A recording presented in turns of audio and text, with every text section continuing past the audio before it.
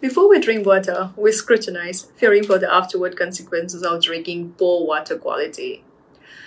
However, the impact of water quality extends beyond human health.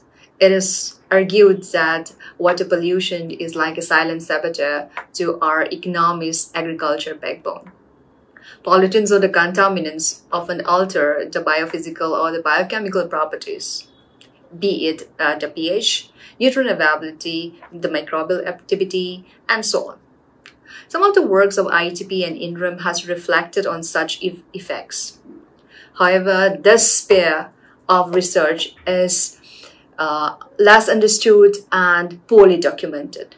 So this year, INREM Foundation and ITP has come together to dig more into the sphere and engaging several organizations to build collaborative multi-location mappings of the socio-economic impacts of poor water quality on the rural community, particularly on rural livelihood.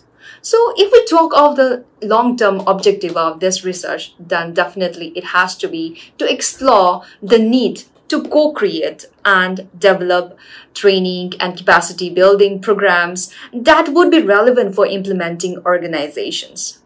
This session will shed some light on the exploration results and highlight the need to develop, to build a water-safe community for sustainable livelihood.